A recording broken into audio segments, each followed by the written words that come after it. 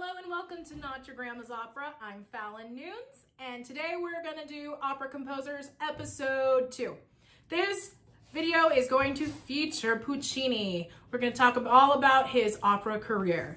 So, Giacomo Antonio Domenico Michele Secondo Maria Puccini, that's his full name, was born in Lucca, Italy in 1858. He was born the sixth of 9 children.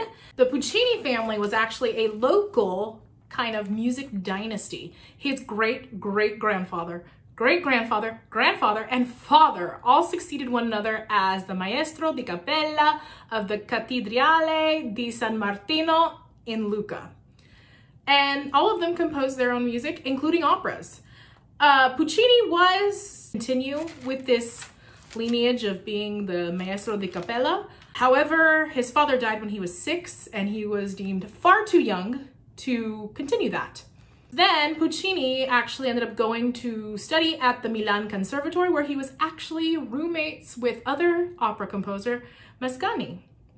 On May 31st, 1884, Puccini's first opera, Le Villi, was premiered at the Teatro dal Verme. In 1885, it was performed at La Scala. Giulio Ricordi, who is the very famous music publisher, we still actually use a lot of his scores. I actually kind of prefer them. They're one of my favorite ones. Started to commission operas from him because he really enjoyed his work.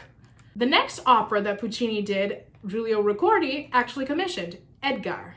Now, Edgar did not do very well when it premiered in 1889, and it actually almost cost Puccini his career. The only reason it did not was because of Ricordi's backing. Ricordi actually came out and said that it was not Puccini's fault that the opera was so bad. It was the guy who wrote the libretto.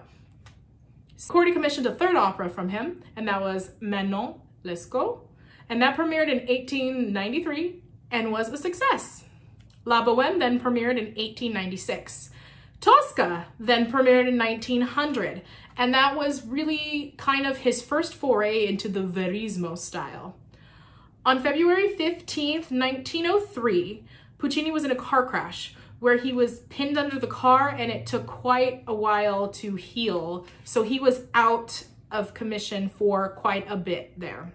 Then on February 17th, 1904, Madame Butterfly premiered at La Scala, but this premiere was actually pretty disastrous. And we all know Madame Butterfly, it's one of today's favorites. People love to go see it. But when it first came out, it did not do well at all. Puccini then revised it another 5 times. And the 5th revision of it is actually what is mostly performed nowadays. Every once in a while, someone will do the first version, but most of the time it's that 5th revision. In 1910, the Met Opera actually commissioned La Fanciulla del West. It was actually the first opera ever performed at the Met in New York. And then in 1917, La Rondine followed it. In 1918, Il Trittico premiered. Now, Il Trittico is actually 3 one-acts, and back then they actually performed all 3 of them together. Nowadays, it's only usually 2 of them, but it's Il Tabarro, Sor Angelica, and Gianni Schicchi. Most of the time nowadays, it's usually Sor Angelica and Gianni Schicchi that get performed together. And then Turandot was Puccini's final opera. He actually died before it was finished. The last 2 scenes were actually completed by Franco Alfano, and they were based on Puccini's sketches.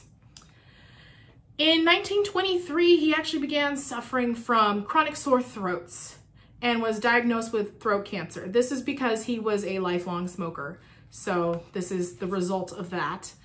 His doctors recommended an experimental radiation treatment that was offered in Brussels at the time, and then he died on November 29th, 1924 at 65 because of complications due to the treatment.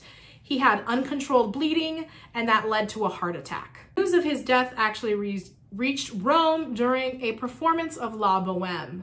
The cast then stopped performing, and the orchestra began to perform Chopin's Funeral March in honor of Puccini. It was a real big shock to the opera world when Puccini had died. I hope you enjoyed this video and all these little tidbits on Puccini. We will continue to do these opera composers. Please like, share, and subscribe.